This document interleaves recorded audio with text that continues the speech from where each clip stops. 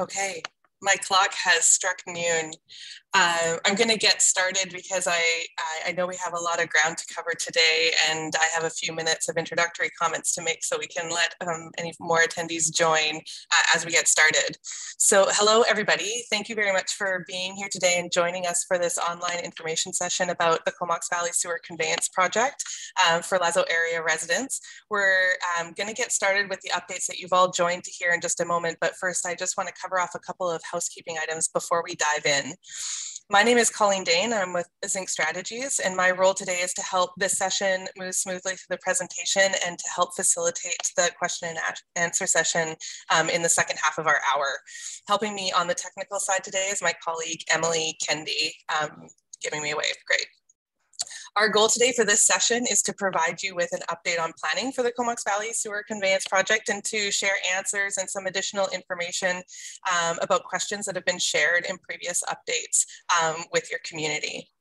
Our presenter today will be Russell Dyson, the Chief Administrative Officer for the CVRD. And we also have Mark Rutten, the General Manager of Engineering Services for the CVRD, Chris LaRose, the Senior Manager of Water Wastewater Services, and Zoe Berkey, Project Engineer for Water Wastewater Capital Projects for the CVRD. So thank you everybody for being on to help answer our questions today. We're also thankful for a number of panelists and experts that we've asked to join to help address any technical questions that come up along the way. So we definitely have the expertise on deck here to cover any questions that you have. So please feel free to ask anything that's on your mind. We expect the presentation will take about 20 minutes and then we'll open up to questions. In our webinar format that we're using today, you can share questions by opening up the Q&A window. You can find that little icon in the black bar at the bottom of your Zoom screen. So once you open that up, you can type in a question and post it for us to see. And that's how we will be able to pose them to our panel today. You can make your question anonymous by clicking the checkbox beside it before posting. And if someone has posted a question that you think is important, you can upvote it by clicking the little thumbs up beside it or below it, sorry. And that helps raise it and let us know that it's a popular question for the topic today. We're hoping to get to every question today, but should we run out of time, we will follow up with responses to any outstanding questions in the coming few days.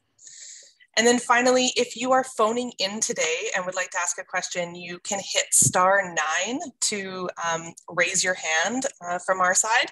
And then we will call on you using the last 4 digits of your phone number when your turn has come for sharing your question.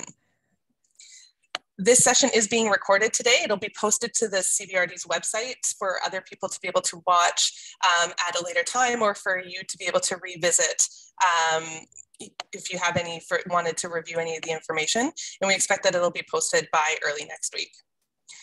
If you're having any technical hiccups, please reach out to Emily using the chat function. So that's another one of the icons down in the bottom black bar that you can just post your question in there and we will do our best to help troubleshoot from a distance. So with that, I think we're ready to get rolling. Thanks again for joining us for your lunch hour today. And with that, I'm going to hand the mic over to Russell Dyson. Over to you, Russell. Thank you very much, Colleen, and welcome everybody, and thank you for your time today. First, I would like to acknowledge this meeting is being hosted virtually on the unceded traditional territory of the Comox First Nation, the traditional keepers of the land. The CVRD appreciates the support of Chief and Council, the Comox First Nations community, and their staff who help us to better steward the land and resources of the Comox Valley. My name is Russell Dyson, and I am the Chief Administrative Officer of the Comox Valley Regional District. It's my pleasure to go through this presentation with you, and then for our staff to be able to answer your questions.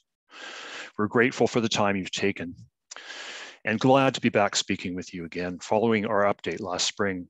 It has taken longer than first expected, but we've covered quite a bit of ground since then, and there are a number of updates we would like to share with you about the project in Lazo Hill specifically, including how we have addressed the feedback we heard from the community. That includes you. When we last spoke, the project was preparing to go to an alternative approval process for funding the project. This approval was given in the summer of 2021, and since then there's been significant planning and assessment work underway. Before I dive into the bulk of the presentation, I want to thank you for remaining actively engaged in this project and for sharing your feedback. Our planning and design work have considered this input, and by understanding the issues that are important to you, we can make sure that we are providing you with the relevant information as the project progresses. I'm very grateful for the CVRD staff team and our consultants and their dedication to the project. We have many issues to consider, and everyone is pushing for the best possible solution, that which is effective, long-term, fiscally responsible, and addresses the concerns of the neighborhood the project crosses. In the past 4 years, the Sewage Commission has directed staff to get it right. This has resulted in advancements in odor improvements to our treatment facility and other important decisions. We look forward to taking your questions at the end of the presentation, and I encourage you to please use the question and answer function to present those to us. We regret there is not an in-person meeting, and it was fully our intention of providing that opportunity to you. We certainly would rather be meeting with you one-on-one, but unfortunately the present circumstances do not allow for that, and we're accommodating this with 2 webinars. So please be patient with this process. Please make the most of this opportunity, and again, give us your feedback and questions.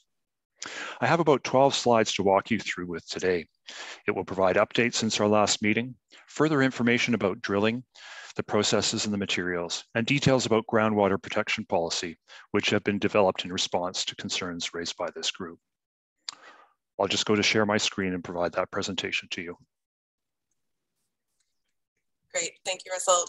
I just want to jump in and maybe add for those who maybe saw those 2 additional dates as you mentioned, or sorry, the 2 dates for this session as you mentioned. So there will be another one of these webinars held tomorrow evening at 5 o'clock. It will cover the same presentation that you're sharing now, but if anybody wants to relay that information to neighbors or others who might be interested, we'd be happy to see them tomorrow.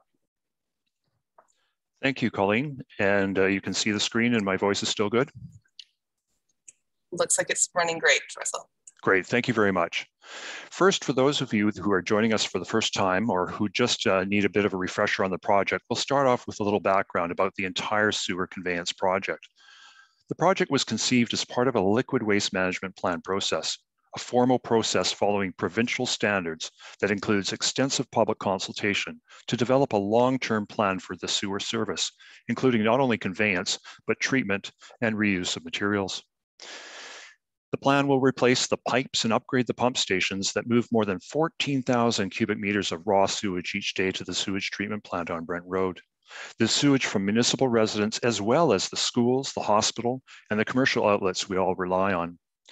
Infrastructure replacement is not unusual, as similar works of aging infrastructure are being undertaken across North America. In our case, this conveyance project is urgently needed to protect the beaches and waters throughout the Comox Estuary, Point Holmes, Goose Spit, and Bain Sound.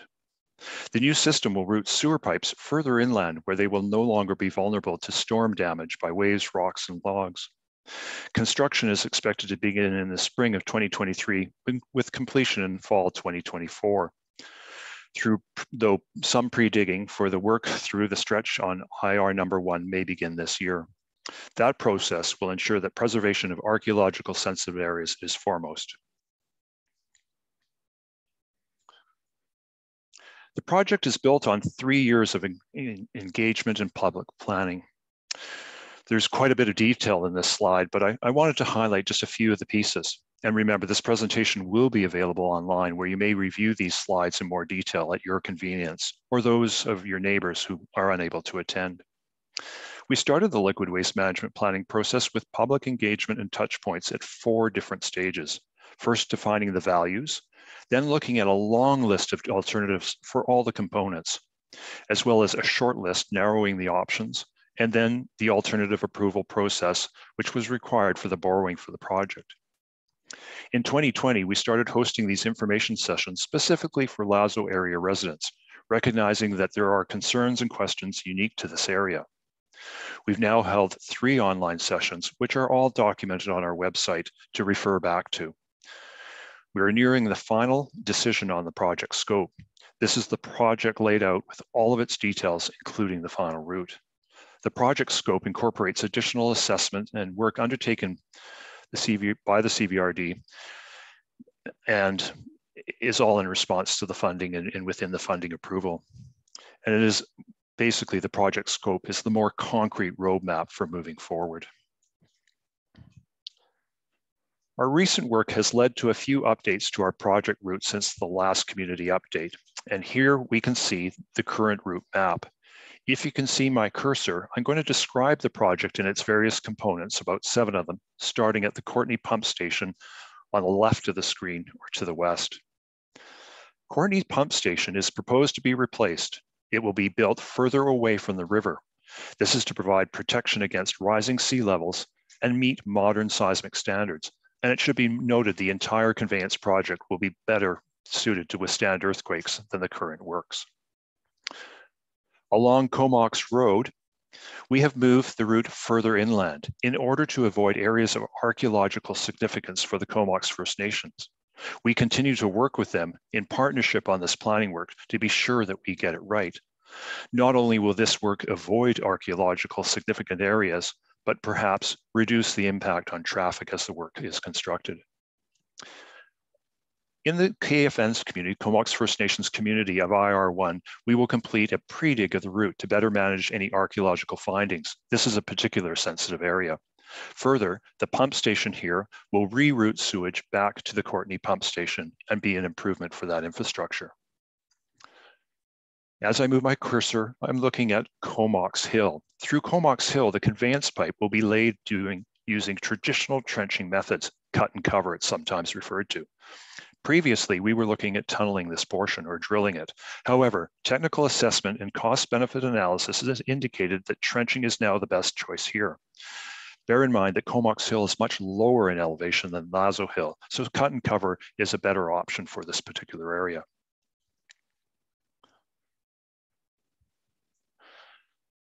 Throughout the town of Comox, the installation of works is very challenging and complex.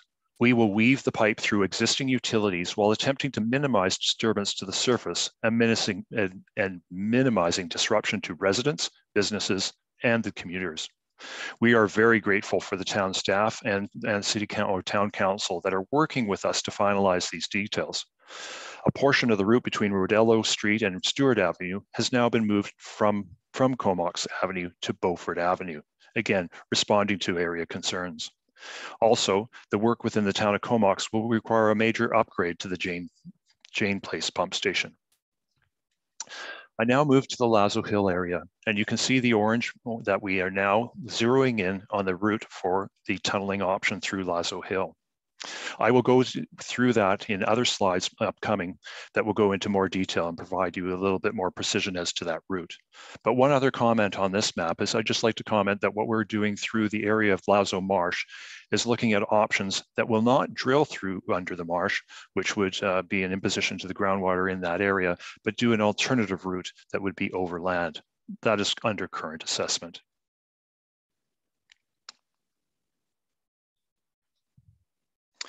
My focus will now be on the Lazo neighborhood portion of the project. We've appreciated the time the community has taken over the past few years to join these sessions and share the questions and concerns. We've heard consistently about some key themes. Groundwater protection, concern about the quality and quantity of groundwater being negatively impacted by the installation of the sewer pipe. Aquifer protection, the potential risk to the aquifer, individual wells and the natural environment in the extremely unlikely event of a leak. Risk protection. There have been many questions to the CVRD about what we can do to protect against risk in the first place, specifically around what technology will be used, including an early detection system and materials to prevent any possible pipe leak. Property impacts. You've been concerned about how this project would impact your individual property, and that is totally understandable. We've done our utmost to address your concerns. We've heard concerns about the impact of a right-of-way should one be needed, particularly in the event of the repair, as well as neighborhood impacts during construction and long-term impact to property values. I want to make it clear here that these points have all been considered in developing our plans, all of our planning work since we last spoke to you. I believe the route we are proceeding with is the best alternative to address these concerns.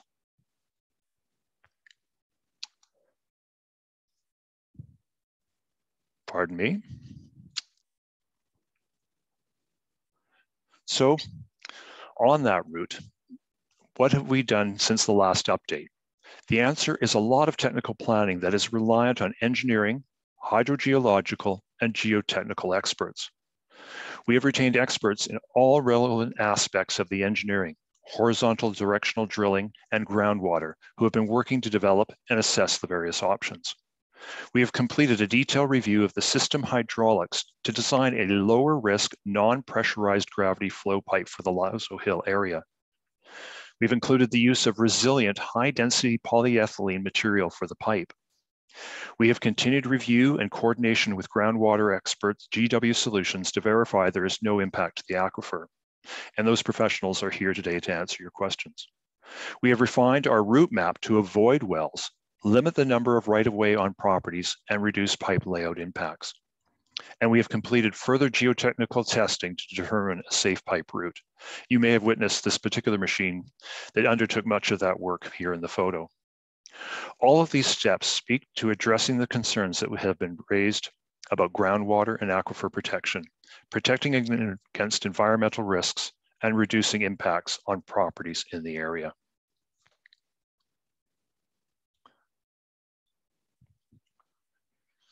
This series of graphics shows a step-by-step process to describe how the drilling will occur as this tunnel pipe is constructed. In illustration number 1, starting at the entry, where the equipment is set up, a drill creates the first path for the new sewer pipe. This is a narrow tunnel that establishes the route from start to the exit point under Lazo Hill. In illustration number 2, at the exit hole, a reamer is then pulled back through the initial hole to widen the tunnel. At this time, a bentonite slurry is added to keep the hole stable. And then in illustration number 3, the assembly pipe is then pulled back through the tunnel that has been created. The bentonite acts as a lubricant and continues to stabilize the hole. The bentonite that is removed from the hole in this process is collected and removed in a safe manner. Zooming in now on the Lazo Hill alignment, which we know is the most interesting point probably for you on this call. You'll see on this map the proposed route and how it avoids the wells in the area. This alignment has been selected for a number of reasons. So the blue line is the proposed route. The red X's are wells within the area. The path offers a minimum of 20-meter offset from all deep groundwater wells, a distance recommended by GW Solutions. It offers a minimum curve or deflection and a shorter route with less distance to have to drill through. This reduces the potential challenges in the drilling process.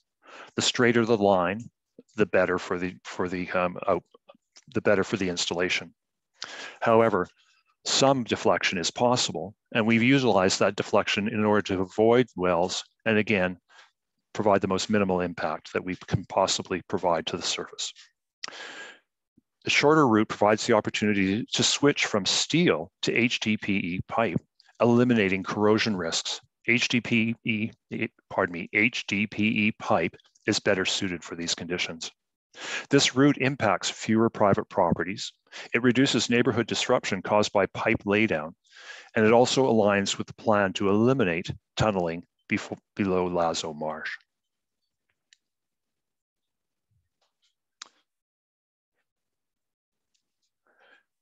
Engineering decisions about the method and the materials for the new system provide additional protection for the environment.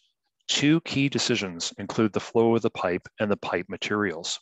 This schematic diagram shows the surface of the land in brown with Lazo Hill, the tunneled pipe coming from the town of Comox, tunneled under the Lazo Hill and continuing to the treatment plant, and schematically the aquifer that lies below.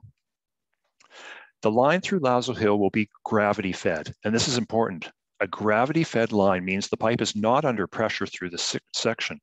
This technology virtually eliminates what was already a very low risk of a leak because there's no pressure on the inside of the pipe.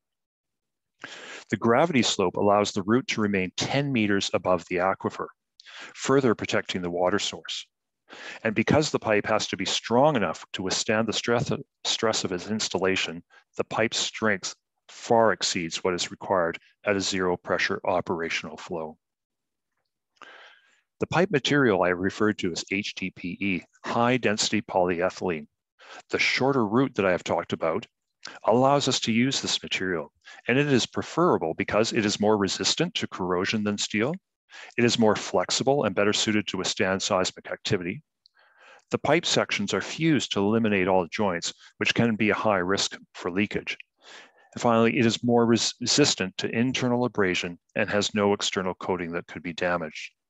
All of these factors continue to speak to the concerns we have heard from the community about the protection of groundwater, the risk to the aquifer, and the need for proper protection. There are two main ways that this work will impact Lazo area properties and residents. I'll speak to them. First, right-of-way access. There will be 15 properties in total located both within the town of Comox and electoral area B, which will need right-of-way access for the pipe to lay underneath. Our land agents have reached out to those 15 property owners. There are also approximately 3 properties where no right-of-way is required, but we will need to undertake some survey work in which the agents will contact those individuals. At this time, if you have not heard from our land agents, that means your property is not impacted and no discussion is required with respect to our land agents. We've reached out to those owners, and again, if you've not heard, you won't be one of those, but we are working through the issues and questions that those 15 property owners have. Our land agents are Jim Riches and Len Haley, and they will undertake those discussions with the property owners directly. The CVRD staff are supporting the land agents with background and technical information so that we can be sure that we can respond to the questions of the landowners so they are most informed about the project and what it entails. Then I wish to speak to the laydown area, as outlined here in blue. The pipe needs to be assembled and laid down above ground before it is being pulled through underground. This is the approximate route that is proposed for the laydown. With this proposed route determined, the pipe will be laid down through Lazo Marsh, across the CVRD's sewage treatment plant property, and along Brent Road. This is a short-term disruption. This route offers the least amount of impact on traffic possible and reduces the number of property owners who will be disrupted by the laydown itself. Here are some of the photos to help illustrate the description of work and the impacts that might be seen. These are from other projects that have been undertaken in other communities. The image on the far right shows the level of activity and the type of equipment that would be typically present at the entry pit location during the pipe's installation, including the drilling rig, the driver's cab, and other areas for tool storage. The photo at the top left shows the typical level of disruptions on the street where the pipe would be laid down. You can see here a pipe, and look at the thickness of this pipe. That's the nature of the HDPE that's used in this, a very, very thick pipe. You can see here the equipment that's used to fuse the pipe together to ensure that there's a clean connection and the fusing is as good as the quality and integrity of the pipe itself. And then finally, how the pipe will be lifted with small cranes before it is pulled into place. Please note in this picture the typical thickness of the pipe, as I mentioned. Our engineers can offer more details about these processes during the question and answer. I am now near the end of my presentation and have just 2 important slides to present to you. Along with addressing the concerns raised by you and the design work completed to date, we also saw the opportunity to offer additional confidence to the community by developing a groundwater protection policy. This document will secure the commitments made here and ensure they are upheld in the future, regardless of changes to staff and elected officials. That draft policy will be made available on our website after this meeting. It is expected to go before the Sewage Commission for their ratification February 15th.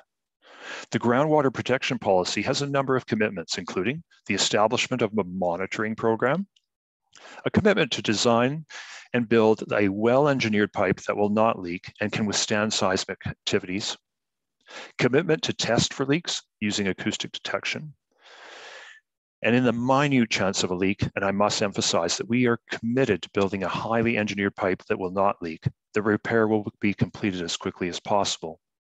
Again, in the exceedingly rare chance of a leak that contaminates a well, all reasonable assistance will be offered to provide the property owner a clean, safe drinking water supply without disruption. This will be the Sewage Commission and the Comox Valley Regional District's commitment to you. And finally, the timeline moving forward. Along with a more complete plan comes a more complete timeline for the steps forward in 2022. It will be a very busy year, with preparation including a general public update on the liquid waste management plan and the conveyance project scope, as well as the engagement on construction planning. Construction is estimated to start in the spring of 2023 and complete in the fall of 2024. As I mentioned previously, some pre-digging work along IR number 1 may commence in 2022. We look forward to keeping you informed moving forward. We encourage you to continue to engage with us throughout the project. Thank you for your time. And with that, we'll pass it on to Colleen, who will facilitate the question period. Again, I really encourage you to ask your questions and listen to our answers. And again, to refer these presentations to your friends and neighbors, those that may not have had a chance once we get them up on the website. We look forward to answering your questions. Thank you for your time. Excellent. Thank you, Russell, for that overview and all that information. I know it probably addresses a number of the questions people arrived with. I do see a few questions that have popped into the Q&A window through the presentation, and I'm just going to remind people that if you would have a question you'd like to ask, you can open up the Q&A window by clicking on the little icon in the bottom black bar of your Zoom screen and typing in your question there. If you click to check the little checkbox beside it, you can post your question anonymously. And if you see a question that you think is important and maybe is your question also, you can upvote it by clicking the little thumbs up underneath the question. That helps us understand questions that are particularly popular. We also had a few questions that were submitted in writing in advance, so I'm going to kind of sprinkle those through as we work through the questions that have been shared so far. So a few technical questions off the top. So Chris, I think that you're going to be our person for the first few. And so we'll start at the top of the list, which is, what is the depth of the pipe east of Lazo Road? Sure, thanks Colleen, and good afternoon everyone. So the depth of the pipe varies. If you could just put your mind back to that graphic that Russell presented showing the kind of illustrating this shift from pressure to gravity flow through Lazo Hill. Just picture how the height of land rises above the pipe and falls to either side. So east of Lazo Road encompasses everything from the depth at Lazo Road, which I assume you mean the section that runs north and south. So probably at approximately 20 to 25 meters depth there, and then rising to just below the surface at the east end of the tunnel on the barren road, unopened road right of way. So the minimum depth below the surface would be that which we then carry on with the cut and cover section, which would be on the order of 2 meters down to the top of the pipe. And another question is there a risk to wells from the drilling fluid during installation of the pipe? Sure, yeah, I'll start the answer to that, and then I'll pass you over to one of our expert advisors on the phone. So just, first of all, this was definitely a consideration in developing that minimum distance from the pipe to drinking water wells, as well as measures that will be taken at either end of the tunnel section, where the surface is, where the pipe and the drilling fluid within the bore will be close enough to the surface where some breakout is possible. So mitigation measures are being taken at either end to ensure that we don't have breakout of drilling fluid to the surface, and that the pipe is far enough away from drinking water wells to mitigate any chance of drilling fluids migrating over to contaminate those wells. I wonder if Stephanie is on the line, if she might want to add to that answer. Thanks, Chris. Yeah, so I guess just to reiterate what you said, there's kind of two main aspects of the control. On the design side, we select an alignment that provides that buffer so that we have that distance, that extra separation. And from kind of a construction perspective, We closely monitor the drilling fluid as the drilling occurs to ensure that that slurry remains within the borehole. And then if there are any challenges that are due to changing conditions in the ground, then the team is able to modify the mix that they're using for drilling fluid to adapt to the circumstances. Great. Yeah, thanks, Stephanie. And sorry, I didn't provide your full name. Stephanie Robillard works with McMillan Jacobs, who are a sub-consultant to our team at HDR. Thanks, Stephanie. Thanks, Chris. Thank you, guys. So another question is about the HDPE pipe and what the cost difference is between that and steel pipe. Sure. Thanks for that question. The relative difference between those two varies significantly as the price of pipe is quite volatile, but I think I'll hand you over to Walt Bayless at HDR to provide a little more detailed answer there. All right, thanks, Chris. It's an interesting question. I think the first consideration is the suitability of the material over the actual cost of the material. Because this is a gravity flowing pipe, the use of steel is actually not a suitable and appropriate material. And in fact, the regional district is having to invest in a premium to use HDPE. It's actually the more robust, that's actually going to be a costlier material over the steel for this installation. And it's being done because of the suitability for the application, whereas the steel would be exposed to corrosion, and due to the location and the operating under gravity flow is actually not an appropriate material. Great. And then can there just be maybe some confirmation about any pressure testing that is done on the pipe before it is installed, and how that testing is done? Walt, do you want to carry this one too? I figured so. So the pipe, when it's strung out, it's actually pressure tested multiple times. So it'll be strung out over land, and then they will put flanges on either end and then pressure test it. The pressure rating for the piece of pipe is about 200 PSI. The operating needs are 0 pressure. So we have the flexibility to take it up to quite a high pressure to look for leaks. So it is pre-tested at, say, about a 4 to 6 hour process to test it in advance of being installed. Once it's installed, it's then pressure tested a second time under similar conditions. Again, a 4 hour to 6 hour pressure test. HDPE is much longer than what you would see in normal water mains due to the material nature. So it's actually pressure tested on land, then after it's installed. I'm going to do another one from the Q&A, and then I'm going to switch over to a few that were submitted by email in advance. So the next question in the Q&A window is, what is the geological strata between the aquifer and the gravity-fed pipe?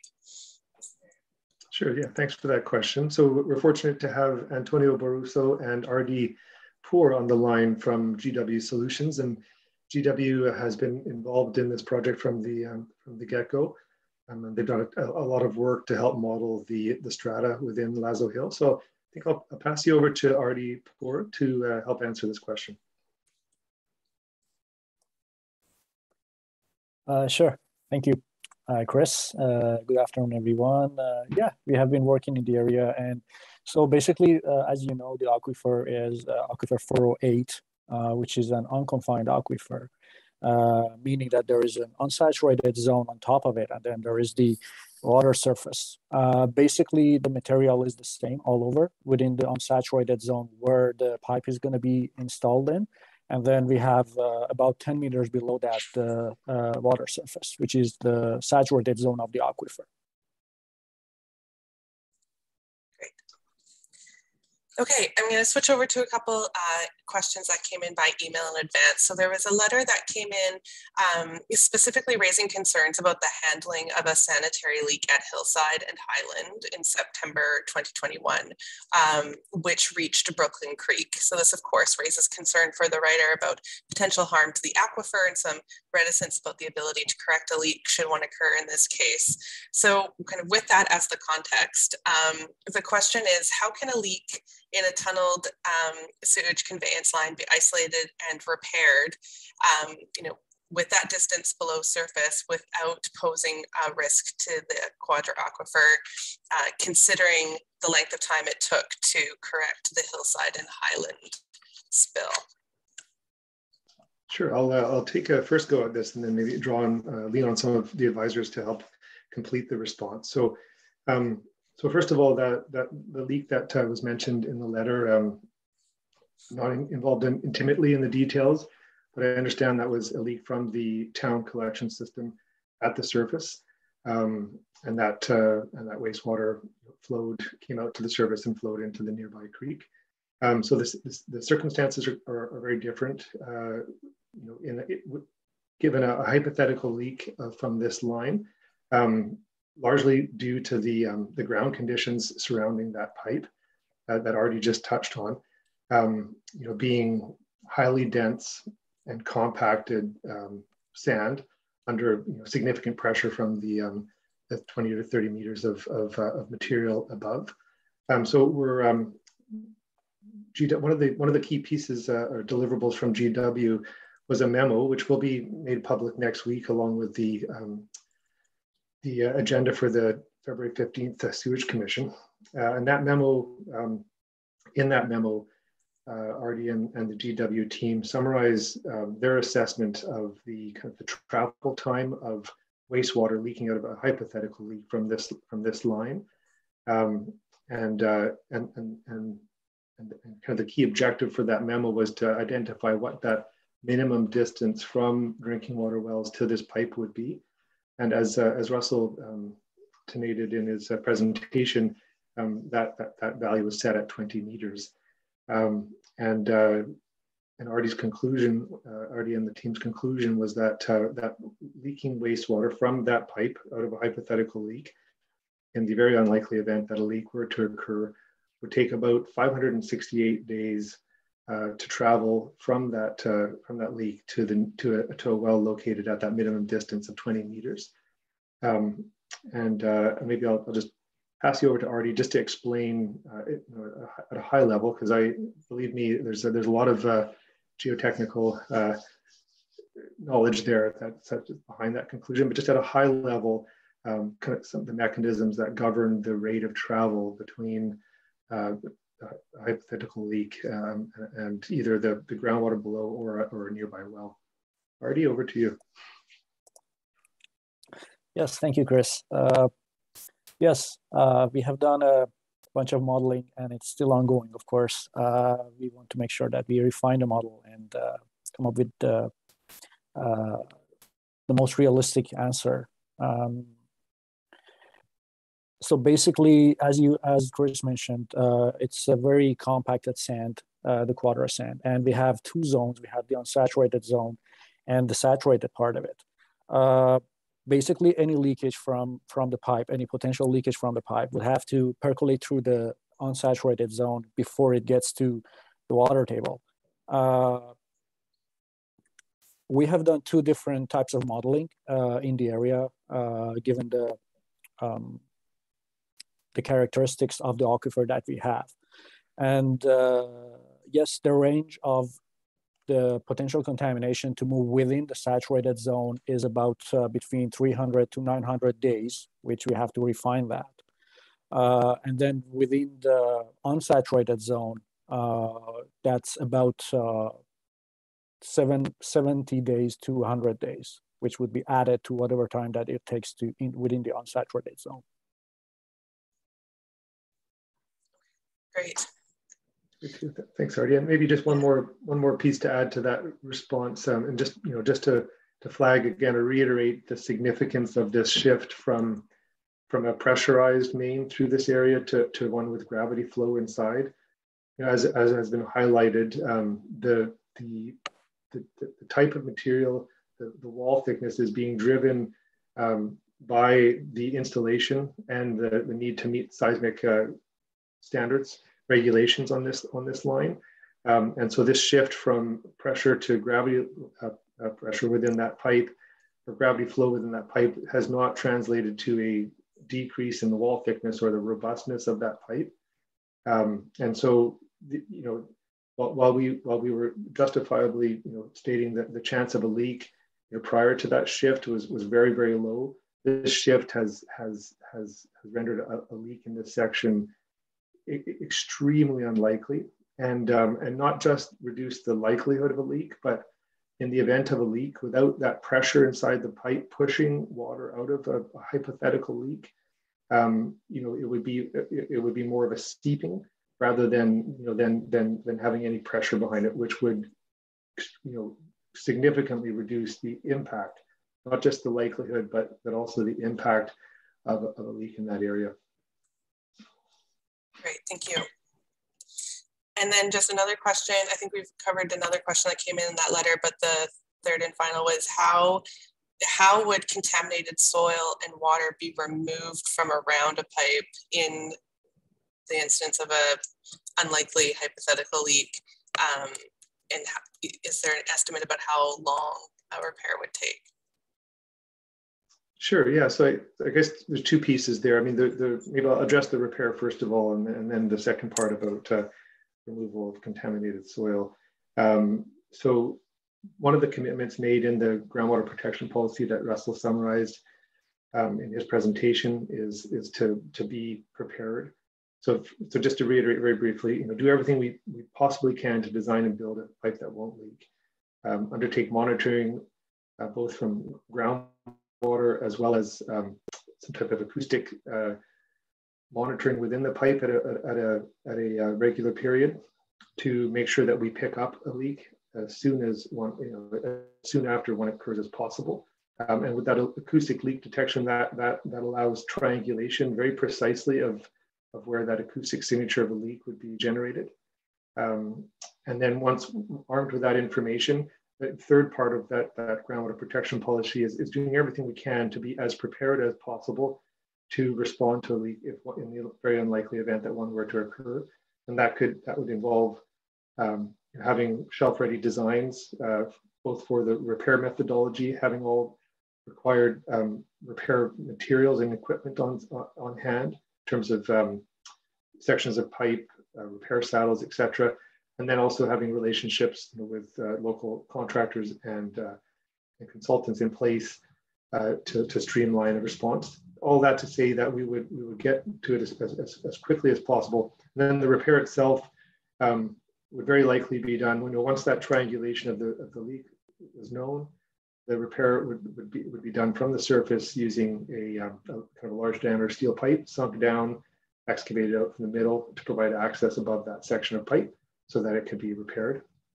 In terms of removal of contaminated material, certainly that repair methodology would allow removal of some of the material directly around the leak.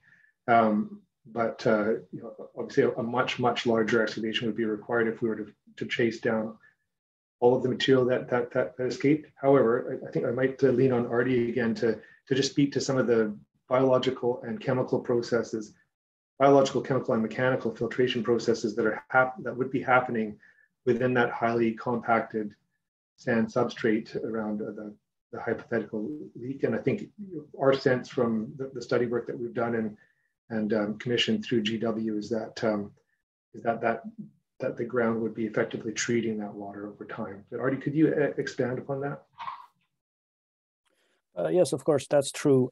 Usually what happens within the soil is that when you have a chemical entering the soil, that we call it, whatever solute that it is, basically, yes, it will react with the soil particles. And that portion we have not actually taken into account.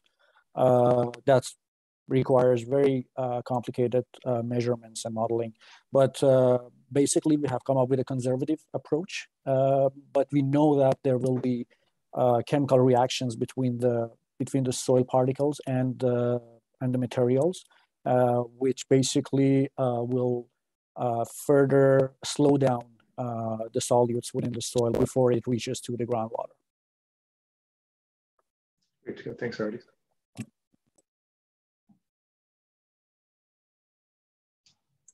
I'm going to switch back to some of the questions in the Q&A window now. So the first one is, what is the CVRD doing to make sure that the sensitive habitat of Lazo Marsh is protected during this project? Sure. Yes, so as Russell mentioned in his presentation, we've shifted firmly away from horizontal directional drilling installation of a pipe under Lazo Marsh, given assessment of the geotechnical results of the first geotechnical program that we undertook in the area that highlighted the artesian pressure of the groundwater in that area. So we recognize the significant risks inherent with both technical and to the aquifer and to a lesser extent to the marsh itself of drilling through that artesian pressure aquifer. So we have our sights very firmly set on installation of the pipe via cut and cover across that section of marsh. So we fully recognize that marsh is a sensitive habitat, and so we're working very closely with HDR and with our environmental subs to develop to assess options that that keep that in mind and protect that sensitive habitat. So for example, as Russell mentioned, we haven't settled on a precise solution yet, but for example, the time of year that the installation would occur would be selected to minimize impact to occur while plants and animals in that area are least active, and therefore to minimize that impact, to minimize the width of the cut across the marsh, and potentially likely incorporate some element of habitat enhancement. So not just restoration of the impacts from the installation of the pipe, but incorporation of some type of habitat enhancement work as kind of paired with the project that would actually leave the marsh in better condition than we found it. Just wanted to point out as well that that marsh does periodically get overgrown with vegetation, and it's one of the management practices in that area is actually to bring in heavy equipment and scrape, clear out some of that gathered vegetation, some of which is invasive, and reintroduce some open water areas. So the marsh itself is not a stranger to having heavy equipment in it, and we are hopeful and we expect that through this project that we can actually leave it in a better condition than we find it.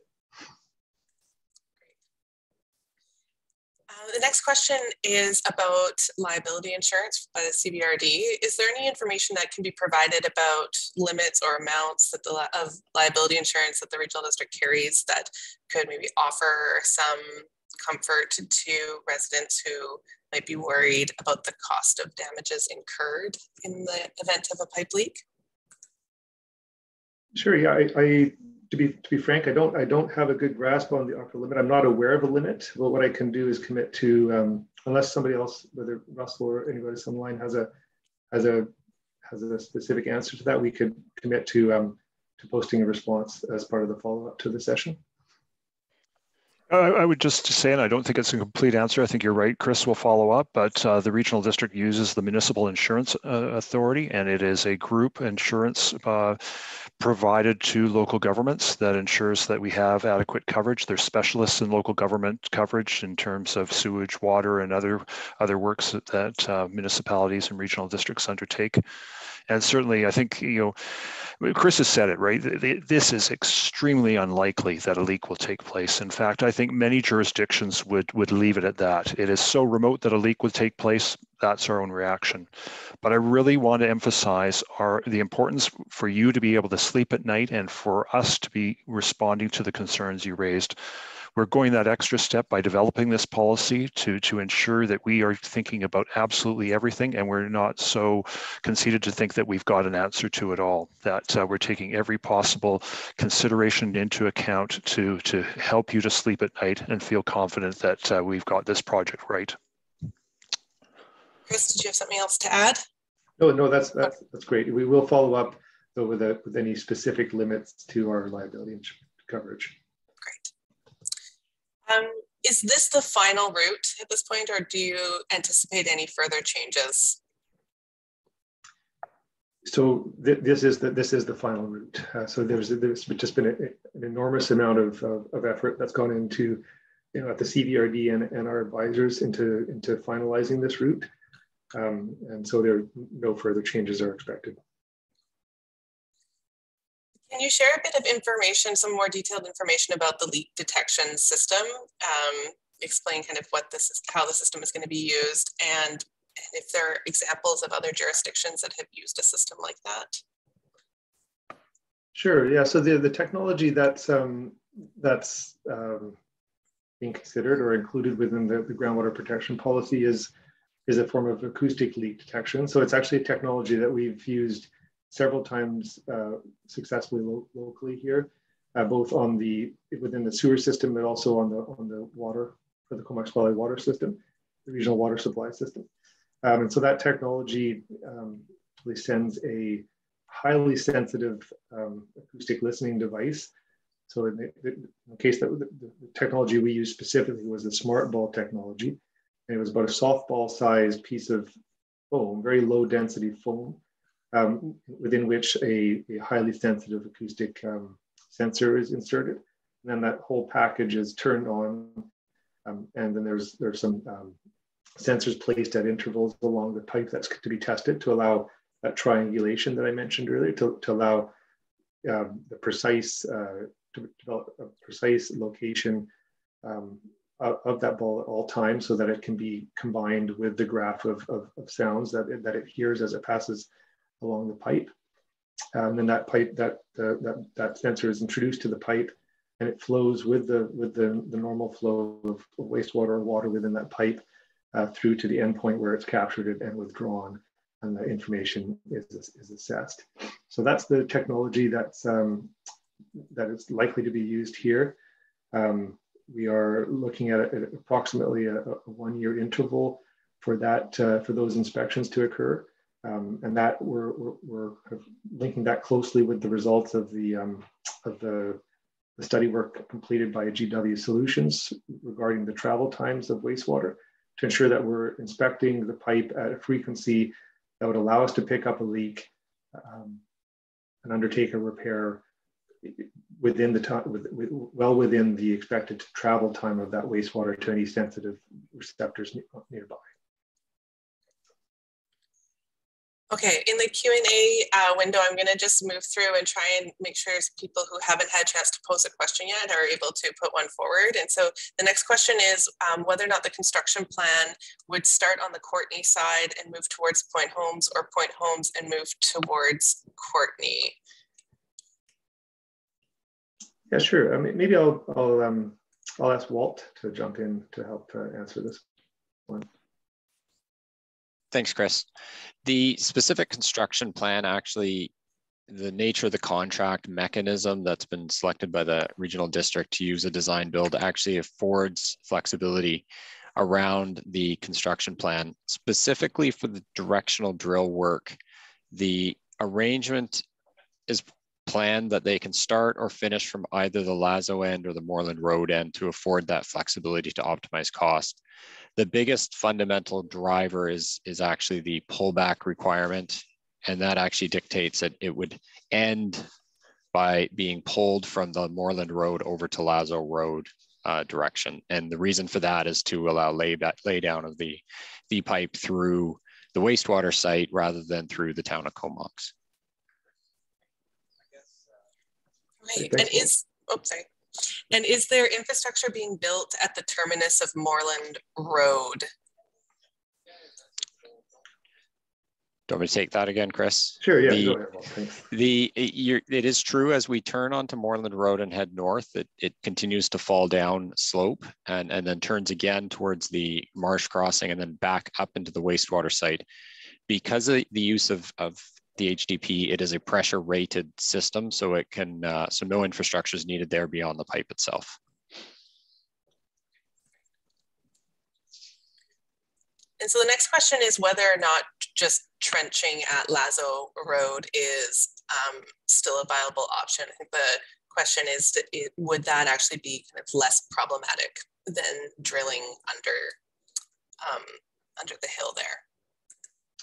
So yeah, as I intimated in response to the earlier question, no further changes to the alignment are expected, and certainly not a revisitation of cut and cover installation over Comox Hill, or Lazo Hill.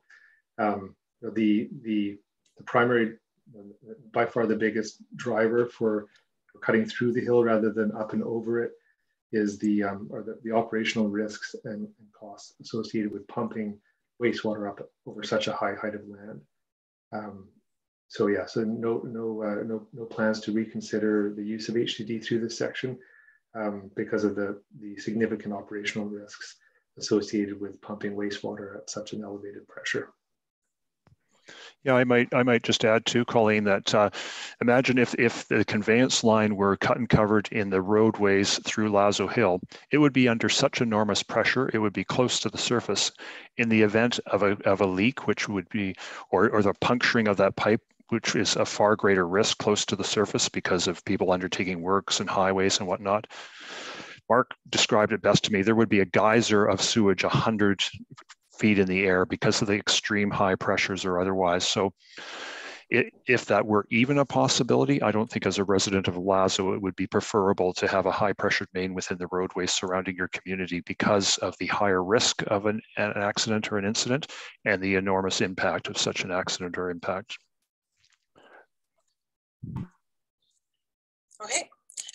And then we had a question about whether or not it would be harder to detect a slow seepage or a slow leak than a larger, higher pressure leak, basically.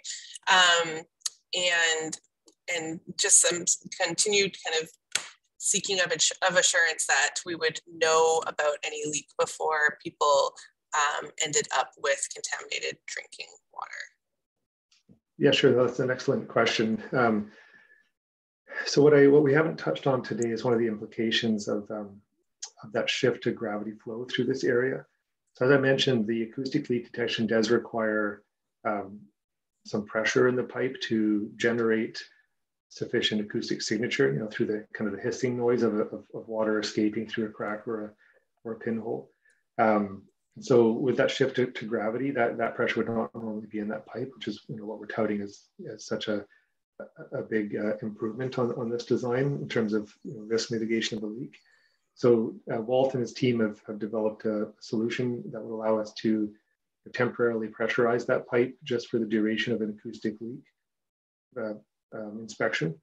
And so that's through installation of a valve at the treatment plant location. They can back pressure that section, raise the water level in that pipe up to the west end of that tunnel, which would be the highest point, to provide that pressure in the pipe. The acoustic sensor would be sent through under that pressure in order to generate, if there was a leak there, that would ensure that it would generate an acoustic signature that we picked up and triangulated. So we're confident that regardless of the size of a leak, even a small one, that it would get picked up and we could expedite response to it. The other element of monitoring or control we have here is the continued monitoring of the groundwater wells. So we've got 9 wells in the area that we have real-time monitoring equipment on. So they provide a bit of a backup to a certain extent for picking up of the kind of chemical signatures of wastewater in the groundwater, but we're not leaning on that measure. The primary leak detection would certainly be the acoustic with that groundwater as a backup. Can you clarify, will the acoustic testing be continual or intermittent? Yeah, so definitely intermittent. So we're now looking at a frequency of approximately 1 year. So sent through on an annual basis. And as I highlighted, I drew that linkage earlier on in my responses here between that frequency and the travel times that have been highlighted by Artie and his team. Just keeping in mind that in support of that minimum 20-meter distance, in reality, the vast majority of wells are significantly farther away from that. So we feel like we've got multiple layers of conservatism here to ensure that that acoustic inspection is done on a frequency that would allow us to catch a leak well before it was even able to travel, to the nearest point, assuming a leak happened at that point in the line where it is adjacent to, close to that minimum distance from the pipe to a drinking water well. Great. And what is the expected lifespan for the pipe? Maybe I'll pass this one over to Walt as well to speak to. Thanks, Chris. So the design right now is for out as far as the year 2100 for capacity. The actual material life is typically for HDP is around 80 years, upwards of 100. So, and because the actual pipe itself is designed for installation, not for operation, it's a factor of safety, which gives it a longer life as well, is approximately a factor of safety of 10 on the operating conditions. So definitely it's being considered well past the year, into the year 2100, and affording CVRD a lot of opportunity to manage the infrastructure over that time. Great, thank you, Walt. I'm just recognizing the time. It's 1 o'clock. We had set aside this hour to be able to provide this update. I know that the team can stick around for another 10 minutes or so to be able to work through some more questions, because we do still have a few more in the Q&A window. But I just want to recognize some people might have to drop off. And so for those who do have to leave us, thank you for being here with us for the hour. I just sharing an image with the website where additional information will be shared and how you can ask any other follow-up questions afterwards. So just so that those who have to leave can make note of those addresses before they go. So, but with a few more minutes, I'm going to keep moving through the Q&A window with additional questions. So the next one is about the timeline for final decisions around the Lazo Marsh plan. Do we have an idea about when those solutions will be finalized?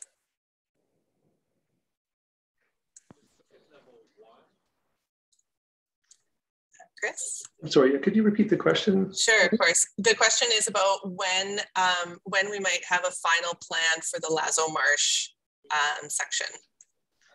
Yeah, so we are in the final stages of that assessment.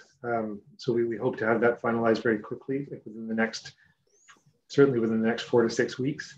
That being said, we are working through a permitting process with the provincial government to seek tenure for that crossing. So that there's a bit of uncertainty regarding that timeline, but we are working towards having a statement of requirements for our request for proposal for the procurement process for the construction contract finalized by the end of March. So we are hoping to have that nailed down before that document is released. We have a couple more questions about kind of why the decision over the cut and cover versus trenching, which I think we've covered off. But one of the kind of added pieces here was whether or not there were archaeological impacts considered in that decision between trenching versus drilling. So yeah, so we have worked extensively with the Comox First Nation and their archaeologist, Dr. Jesse Moran, to assess the archaeological risk along the entire alignment. And this section from Torrance to Moreland has been highlighted as having very, very little archaeological risk, and actually beyond that down Moreland and across Lazo Marsh. So yeah, archaeological concerns or mitigation was not a factor in selection of tunneling through this section. That's certainly not the case for other sections of the alignment where they have really played a significant role in determining the final alignment. Certainly in Lazo Hill, yeah, not a factor, not a large factor.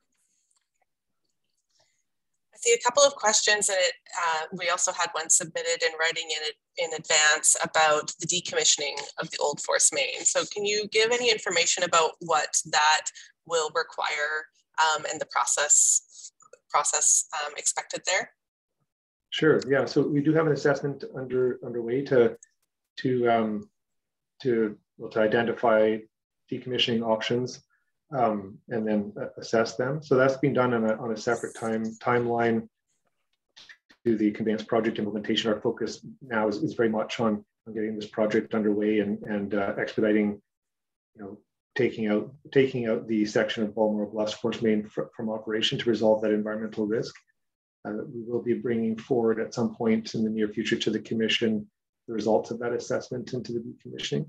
It's a complicated one. The answer is not necessarily to remove the pipe from the foreshore, given the reality that would result in significant impacts to that intertidal zone.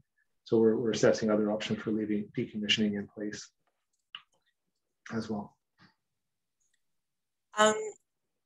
What is the diameter of the pipe, both the interior and exterior? Walt, do you want to speak to this one? Yeah, the pipe itself has an outside diameter of 34 inches and an inside diameter of 29. So the walls are 3 inches thick. Great. And then a final question about how precise is the location or directional control of the HDD process? So what is the greatest allowed deviation from design versus the actual drilled location? Sure, I think this is an excellent question for Stephanie to answer. Stephanie, are you there? Yeah. Yes, I'm here. Yeah, I know this is an excellent question. So this is a really accurate approach. And so there's a couple of different strategies they can use depending on what part of the alignment they're in. Where they're closer to surface, there are methods that they can use at the ground surface to allow them to provide additional information and feedback in terms of where the position actually is. And then in terms of, further along, they have guidance tools that allow them to confirm exactly where that bore is. In terms of, it's on the order of, tens of centimeters, as opposed to, we're not talking about meters of deviation. So this is a really accurate technique. And a question that came in by email, is there asbestos in any of the pipe materials? So no, the short answer is no, there's no asbestos in either the existing pipe or the one to be newly installed. Our water system does have some aging asbestos cement pipe, but that's not present in any of the materials being talked about here. And my apologies, I obviously misunderstood a question, and so I've been asked for some clarification. So the question is, why was the decision to use cut and cover made at Comox Hill, and did that consider archaeological impacts? And in addition to that, is there any discussion about possible pedestrian enhancements that could be incorporated as a result of that decision? Sure. So just in order, so no, the archaeological concerns were not a driver for the shift from HDD to cut and cover on Comox Hill. Once Walt and his team were on board and had really sunk their teeth into the project, one of the kind of key pieces of due diligence was a revisitation of the hydraulic grade line analysis, just really understanding the pressures and heads at every part of that pipe. And what we found with the help of that kind of additional level of detail above what WSP had done previously was that there really wasn't much benefit to going that extra 3 or 4 meters of depth, which is really what we were looking at doing through Comox Hill. So we undertook a life cycle assessment to understand what the impacts would be on pumping costs and operational risk at the pump station of shifting to cut and cover from HDD through that section, and it was a very easy decision to shift away from horizontal directional drilling there.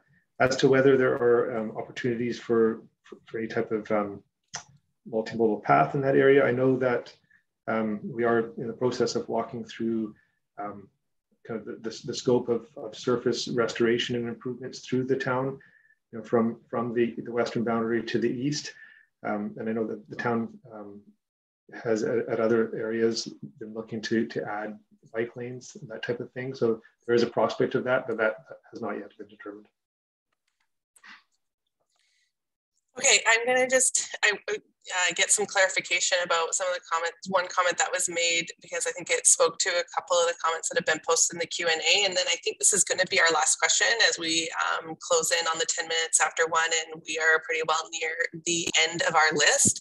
So just for clarification about the leak detection sensor system, can you clarify that would only go through once a year? And then does that open up concern that it would just be a very delayed detection of a leak, as opposed to the maybe more obvious sign of a leak that could be found in a cut and cover or force main, a high pressure force main scenario? So yeah, definitely can confirm that that would be an annual inspection. So just on that one time per year. The rest of the time, we will be looking at the groundwater monitoring, but also transient pressure monitoring. When possible for that pipe, balancing, looking at flows and pressures, which could provide some indication for a larger leak. But the smaller ones, we would be leaning entirely on that periodic acoustic leak detection, while also remaining up to date on developments within that sector, and certainly open to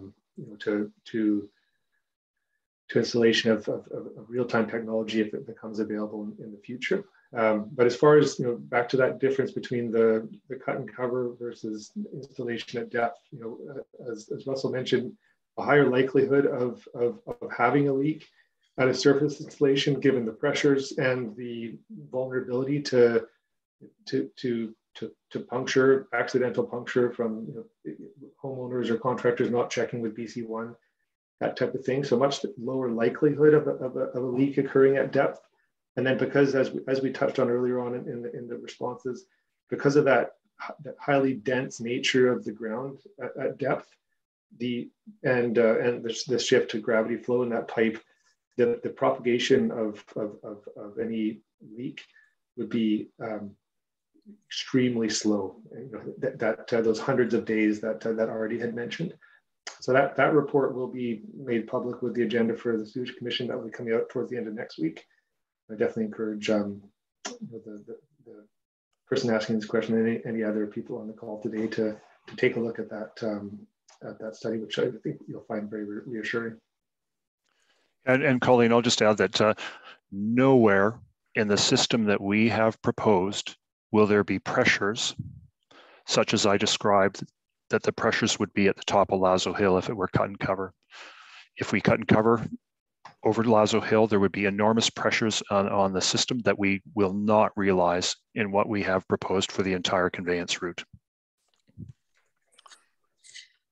Thank you, Russell, for that clarification, and Chris for that information. I think we are at the end of our time and are going to have to wrap it up at this point. I know there are a few questions we've committed to following up with additional information on, and if there's any questions we didn't get to, we will share further information in the coming days. I'm going to just re-share my screen with the wrap-up slide that has information about the website address and email, phone number, if you have any further questions that you want to follow up on after our session. I'll remind people again, we're doing this again tomorrow at 5 o'clock. It'll be the same presentation and the same team here to answer questions. If you know of somebody who might be interested in the update, we encourage you to send along the information. And this recording will also be posted to the connectcvrd.ca website. So /conveyance project. So that can also be shared or reviewed again in the future. So with that, I want to say thank you, obviously to our panelists and to the presenters for all the information shared today, but also to all of the residents that were able to give us their time. Thank you for giving us a few extra minutes so that we could cover off as many questions as we were able to today. And I hope you've had your questions answered. We look forward to continuing to keep you in the loop about this project as we move forward. So with that, thank you everybody for joining. Have a good rest of your day. Thank you.